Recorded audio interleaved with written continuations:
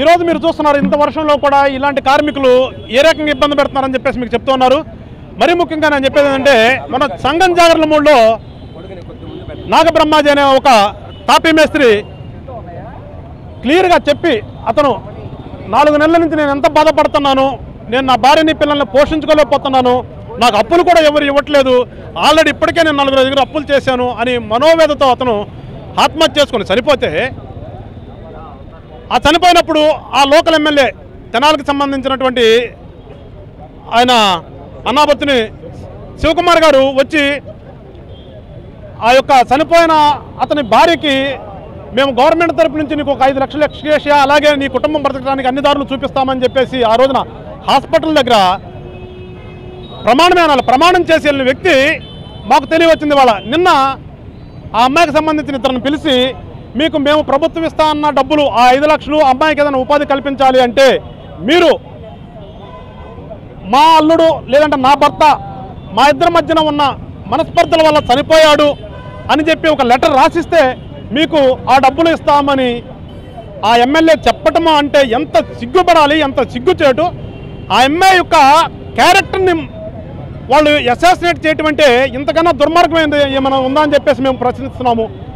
ఈ మధ్యన మీటింగ్లు పెట్టారు ఈ అంబటి రాంబాబు గారు వీళ్ళంతా, ఏదో మీ DNA టెస్ట్ చేసుకోండి అన్నారు. అంటే ఇవాళ మీరు మీ యొక్క ఎమ్మెల్యే సిగ్గుమాలను ప్రవర్తిస్తూ ఒక అమ్మాయిని పిలిచి నాకు నా భర్తకి మధ్య ఉన్న మనస్పర్ధల వల్ల చనిపోయాడని చెప్పేసి రాసిస్తే నీకు 5 లక్షలు ఇస్తానంటే ఆ అమ్మాయి యొక్క శీలానికి 5 లక్షలు వెలగట్టాడా నువ్వు?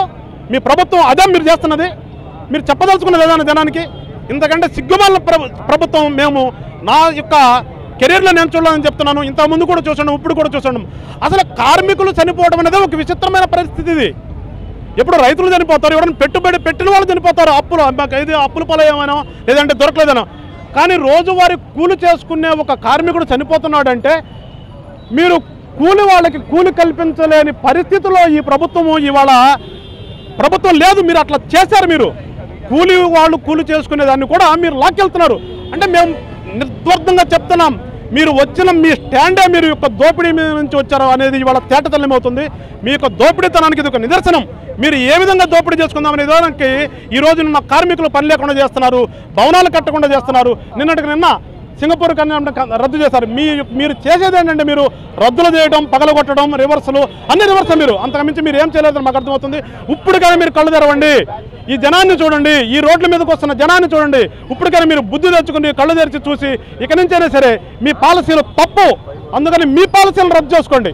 మీరు ఉన్న పాలసీలను రద్దు చేయడం, గవర్నమెంట్ యొక్క పాలసీలను రద్దు చేయడం కాదు, మీ యొక్క సొంత ఎజెండాని మీ సొంత పాలసీలను రద్దు చేసుకుని ఇవాళ అయినా సరే జనం బతకాలి, జనం బ్రతుకుతారని చెప్పేసి ఏదో మంచిగా బ్రతికిస్తారని మిమ్మల్ని గెలిపిస్తే మీరు ఆ బ్రతుకులు కూడా తీసుకెళ్ళి చెప్పి ఉరుకాల్లో పడేస్తున్నారు. ఇది ఏ విధమైన మీ చర్యలు కరెక్ట్ కాదు. ఇప్పటికైనా మార్చుకుని మీ యొక్క విధానాలను మార్చుకుని జనానికి మంచి చేయాలని చెప్పేసి మేము జనసేన తరఫున కోరుతున్నాము. అందుకే ఈరోజు మేము మా నాయకులతో కలిసి శ్రీనివాసరావు గారు, రెహమాన్ గారితో కలిసి ఇక్కడ మీకు చెవులు లేవు, కళ్ళు లేవు కాబట్టి మహాత్మా గాంధీ గారికి వినతిపత్రం ఇచ్చి ఇక్కడి నుంచి మేము కలెక్టరేట్కి వెళ్ళి కలెక్టర్ గారికి ప్రభుత్వ విధానాలపైన మీరు చేస్తున్నది కరెక్ట్ కాదని చెప్పేసి చెప్దామనే ఉద్దేశంతో ఈ ర్యాలీ తలపెట్టాము. ఈ వర్షంలో కూడా ఇంతమంది ఇక్కడ ఎదురు చూస్తున్నారంటే ఎంత బాధపడుతున్నారని చెప్పేసి మీరు దీని ద్వారా అర్థం చేసుకోవాలని చెప్పి మరొకసారి కోరుతున్నాము. జై Janasena. Please watch Tulasi news. Please subscribe to Tulasi news.